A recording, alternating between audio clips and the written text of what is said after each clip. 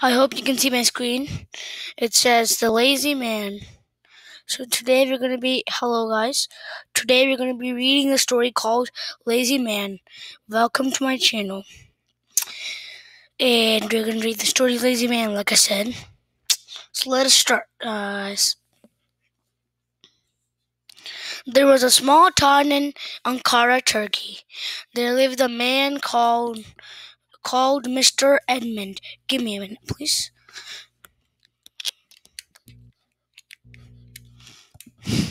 Okay.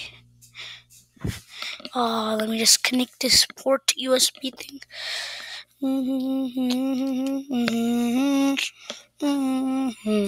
Good, okay. Mouse is now connected so I can read it easily. So there was a small town in Ankara, Turkey. There lived a man called Mr. Edmund. He was responsible and a sensible person. He lived alone in his house. He was so organized and kept things in systematic order at his house. He never misplaced any item. He used to clean his house, wash his dishes, water the plants, and wash his clothes every day. Mr. Edmund's house was dirt-free.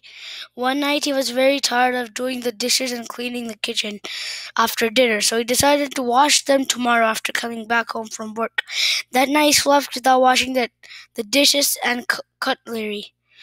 The next day, when Mr. Edmund came home, he was more tired than the previous day. He was still not willing to wash the dishes, so he thought that he could wash in the next few days. As the days went by, he became lazier and lazier.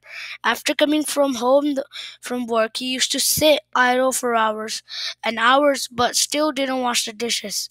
After a week, his house started smelling horrible because of the unwashed dishes being stacked up continuously. The pile of cutlery was increasing day by day, and Mr. Edmund was too lazy to clean them. Then came the day when he ran out of his entire cutlery because all the dishes were loaded in the sink for washing. Unfortunately, Mr. Edmund had to eat his dinner in plant containers and soap cups. Unfortunately, Mr. Edmund was unhappy with the situation. He wanted to get rid of this situation. One day it was raining outside. He was feeling very sad. He wished that he had washed the dishes side by side. It was hard for him to wash all the dishes at once. He decided to put all the dishes out in the rain and let them wash by nature. After the rain washed his entire cutlery, the dishes became clean again. He ventilated his house to remove the smell and brought all the dishes back to the kitchen. He was very happy to see his kitchen clean again. He placed all his dishes in place and his house became clean again.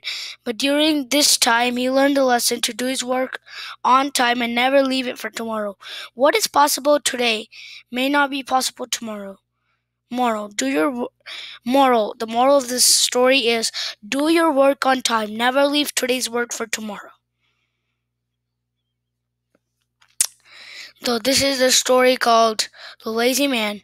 Thank you for watching this video. Please subscribe please subscribe to our channel, and please type in the comments below what you feel about these videos.